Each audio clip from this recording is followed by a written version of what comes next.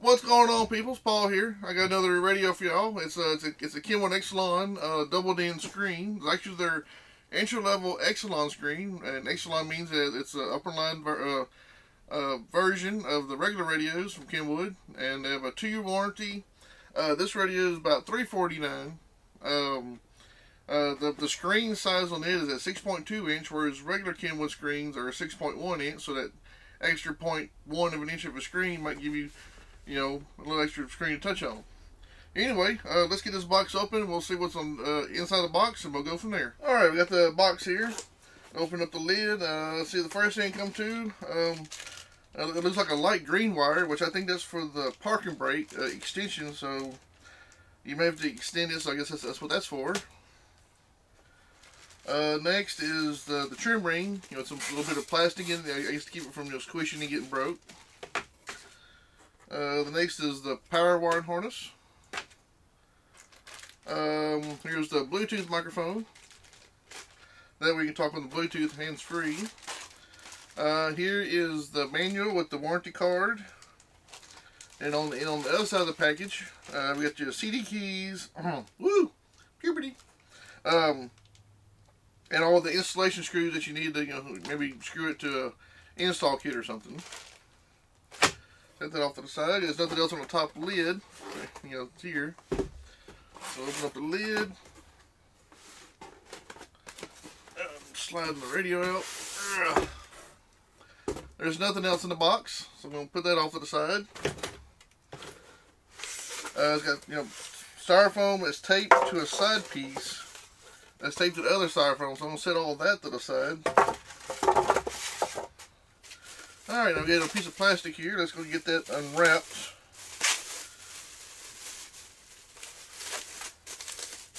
And be careful here. I don't want to tear that nice plastic bag too much. And now it's stuck to the face cover, which is a big sticky sheet. And I always seem to have trouble pulling off without tearing it. Nope. Well, then tore that one. I guess it's being torn. Get coming over here. Alright, it's kind of a pain. But there, got all that off of there. But it's probably for a good thing, because it keeps all this nice, shiny outsides scratch free. And on the back here, I probably should have pulled it off the other way, but anyway, here's the cage that you may or may not need. Usually, in most cases, you won't need it, but usually this is for like custom installations. But anyway, here's the radio. Let's get it mounted up, and we'll see what's back here. Turn around, power it up, and we'll see what's in here. Alright, we got to turn around back here, and as usual, we'll start from the left-hand side and meander our way over here to the right-hand side. And the first thing I see over here is this little DIN port. That's for an optional Sirius XM module that you get in order to get this radio Sirius XM capabilities. It's an optional module. It doesn't come with the radio, and that module usually runs around $75 to $100, depending on where you get it from. Here's the plug for the power harness with the little fuse. Looks like a 10-amp fuse. Let's see. Well, I get these little wires and might as well get these out of the way. This is the parking brake wire. This is what you hook to the parking brake switch. So in order to watch video normally, legally, you have to have your parking brake in, which requires you to be stopped, because driving with your parking brake in, you probably won't be going anywhere. And this allows you to watch video. The next wire right here is a purple white wire. This is your reverse wire. This is if you want to add an optional reverse camera. This wire taps into your reverse wire on your steering column.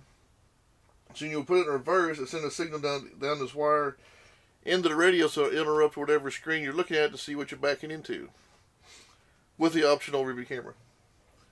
Over here, this is the microphone input. This little port right here on the left-hand side. This port right over here is iPod/AV input, and you have to get a special cable from Kenwood in order for that to work. Straight down, this is a 3-foot USB extension. It's hardwired straight in the radio. You just pop the little cap off, put your Android or iPhone, whatever, they'll charge it up with a 1 amp charge. or a thumb drive, or with music or videos on it. And then you can put this in like a pocket or glove box or whatever. Over here we got video output. If you have like extra screens, you can show video on them, whatever shown on here. Underneath it is your reverse camera input. So this is where the video of your reverse camera will go into. Right here we got rear, front, and subwoofer. Let me get my fingers there. 4-volt pre-out. So my camera's going crazy. What you can do is you can have like a monoblock amp, or a 2-channel amp, or 2-channel amps, 4-channel amp, 5-channel amp. Many configurations for amplifying your speakers with these 4-volt pre-outs. And of course, this is your FM antenna input. So as usual, new cars nowadays, so might as well say every car now requires a special adapter for its antenna. And of course, the newer the vehicle, the more different the antenna adapter is. Anyway, that's everything on the back here. Let's turn the sucker around and see what's going on front. Alright, we're getting it powered up here. Of course, it's going through this little boot up stage, and its initial setup. Demonstration off, always turn it off. If not, you'll have issues later on. Language, if you speak anything other than English, you can change it in there. Audio, video input, you can select it if you want to use your iPod or some other signal. Reverse camera interrupt, you turn that off or on. On means as soon as you put in reverse, it'll change your screen to the reverse camera signals. And panel color, all you can do is just change whatever color you want, and it's changing these colors right here. So like a red, these are red, blue, or it's purple looking, and purple. So get out of here and click finish. I like purple, so I'll just leave it on purple. Alright, on first looks, I do like the glossy black. It kind of gives a professional, sleek look all the way around. We got your logo, which also serves as a reset switch, that little red triangle there. This is your CD or DVD eject button. You press it, and it'll spit out, whatever DVD or CD you have in there. This is the CD DVD slot right here. Of course, that's the word Exelon, and down here we got DVD video, Dolby Digital, of course the Kenwood name itself, Sirius XM ready, Bluetooth, and the model number, which is DDX392. This radio does iPhone and Android, link for Pandora.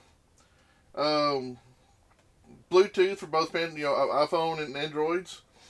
Anyway, over here we got menu, AV, or hold down for reverse camera, so you can actually turn the reverse camera off or on while you're driving. Telephone button, or hold down for voice commands, for iPhone for Siri control. And right here is your attenuation button, which is mute. You just press it, it'll mute the thing, or if you press it and hold it, it doesn't do anything. So apparently, I'm not in an actual menu or anything. So, of course, on the first screen, we got iPod tuner, which is radio, telephone for talking, all source, which shows you all the all source. I'll go through that in a few minutes here. Disc, which is CD or DVD, Bluetooth audio, which is music playing wirelessly through your Bluetooth. Pandora, which works Android and iPhone. And setup, which goes through all your setup menus. So anyway, we'll click the first button here, iPod.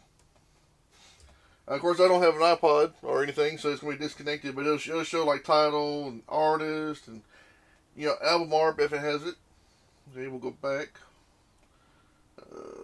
Menu. Tuner. You got your presets here. Here's your, there's the time, of course. There's your station that you're on. And if it has like information, RDS information, it'll show here.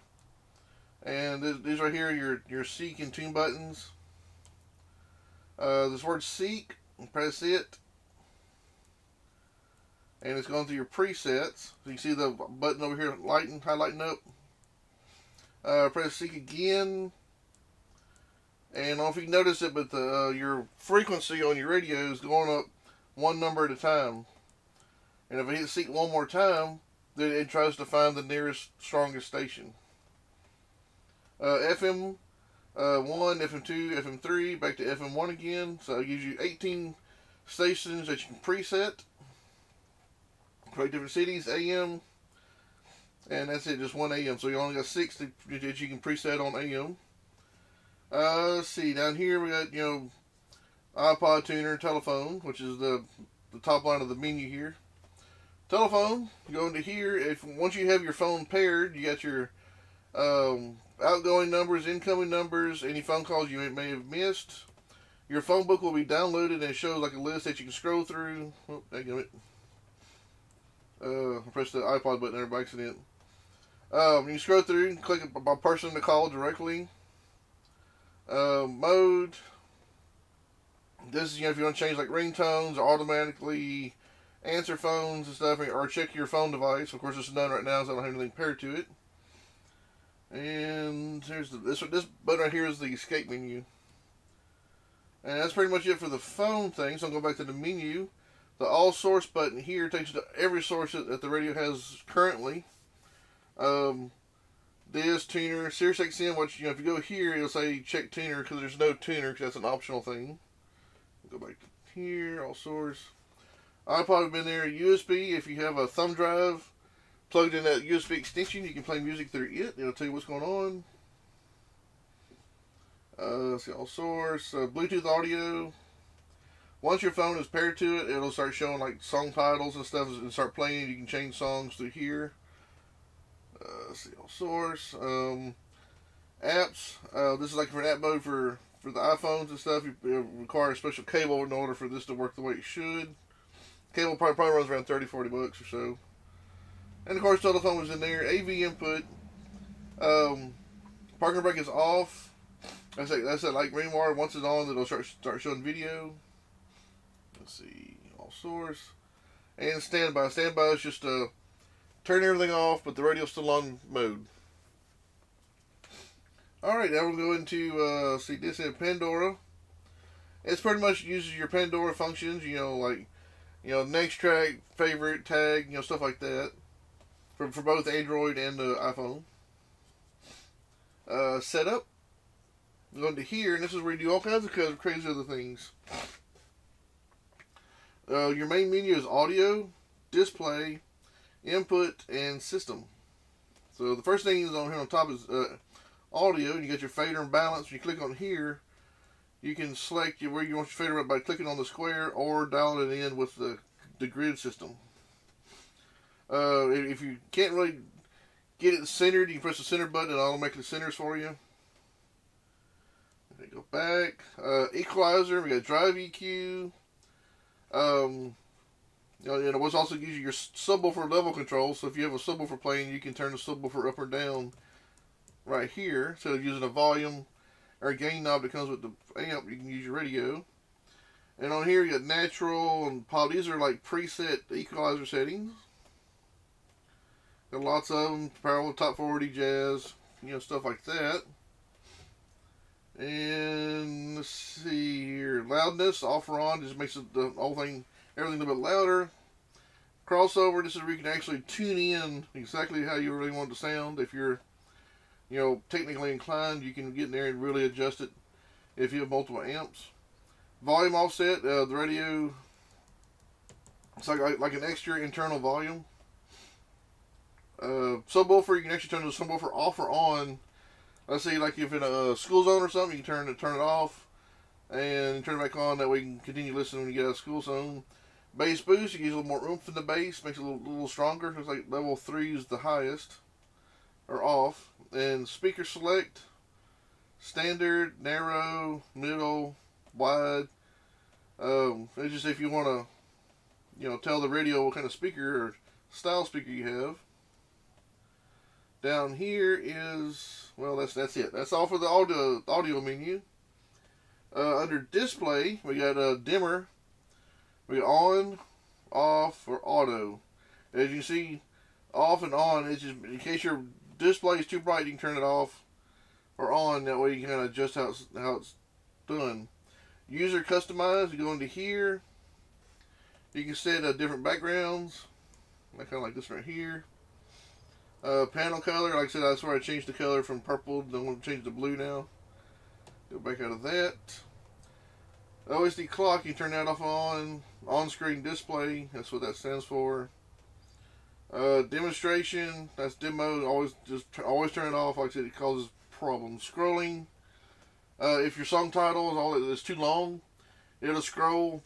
You can either just let it scroll constantly, or you can just do it once and stop, or just turn it off and let it not scroll at all. You know, just be hanging off the screen. Menu customize. Go into here. I think. Let's see. I can't really drag, but you can actually change. I see it over here. Okay. Let's say you use SiriusXM a lot. You can make this first button. Let's say you on this button you use your Bluetooth audio. Looks like it has all the buttons in here. Haven't found Bluetooth audio yet. Yeah, maybe not.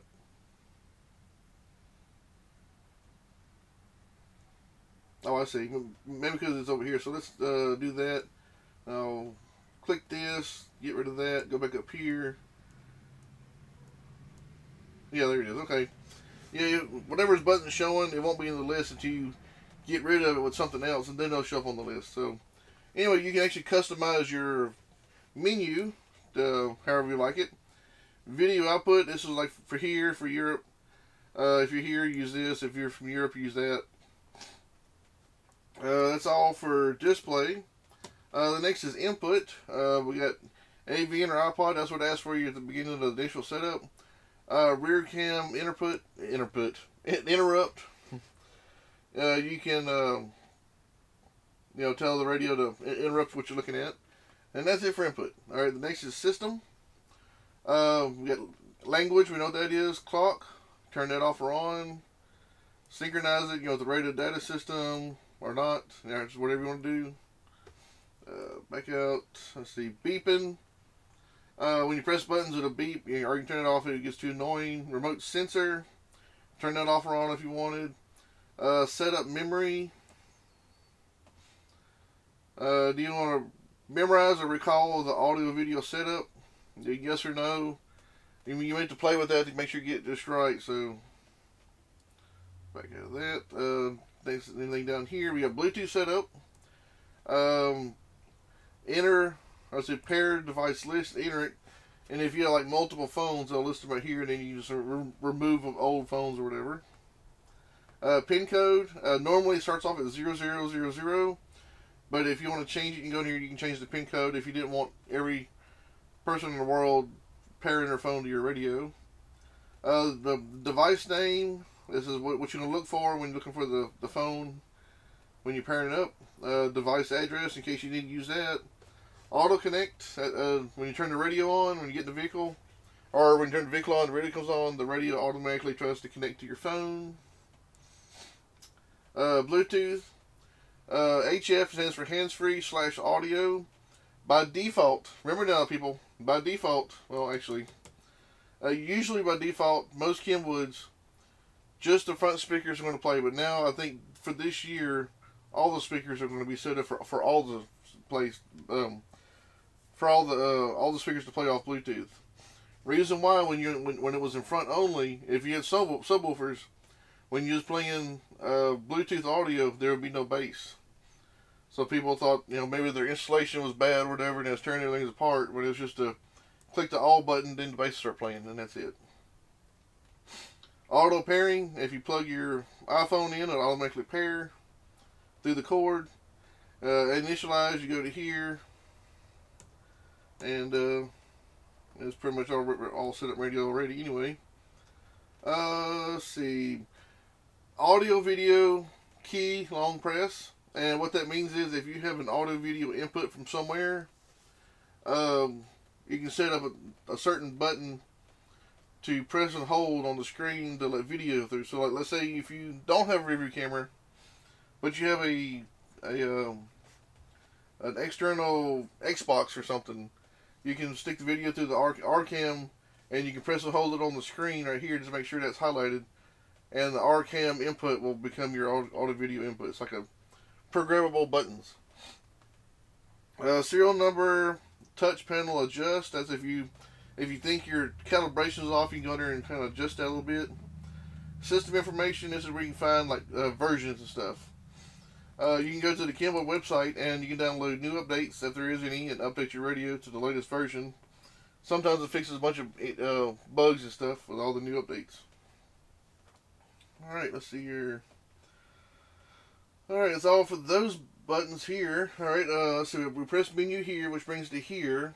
AV, which took me to Pandora. If I hold it down, it goes to the RCam or reverse camera. Down here we got telephone, which takes you to your phone icon, which is the same thing as clicking this right here.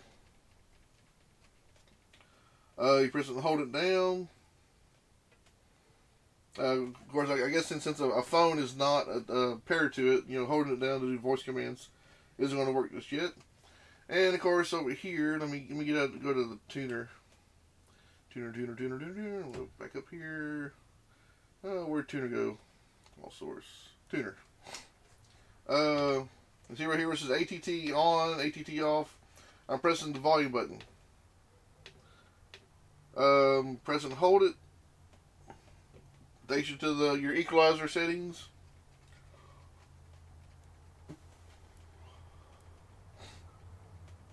And of course, it does have a 5-band equalizer, so you can actually adjust how everything just by clicking on the equalizer bar. However you want to set it. If you can't get to where you want to go, you can use the buttons to kind of dial in exactly what you want. -8, +8 on all the 80 hertz, 200 hertz, 800 kilohertz, 4 kilohertz. Sorry, this is 800 hertz, not 800 kilohertz. 4 kilohertz and 12.5 kilohertz. And of course, bass, mids, highs. Bass, mids, and treble if you want to think of it like that. And as far as I can tell, that's pretty much it for this radio. Alright, that was the Kenwood DDX392 Exelon radio, 2-year warranty, about $349.95. Has 4 pre-outs, got Pandora, Bluetooth, Sirius XM ready. Kind of reading the boxes I'm going here. Variable color illumination, rear view camera, wired remote input for your serial controls. That's pretty much it. For $349, 2-year warranty, DVD player, touchscreen with Bluetooth and Sirius XM, you can't really go wrong with that. Anyway, appreciate y'all watching. If you want to press the like button, make a comment down below, I appreciate that. And hope you have a wonderful day, and please subscribe.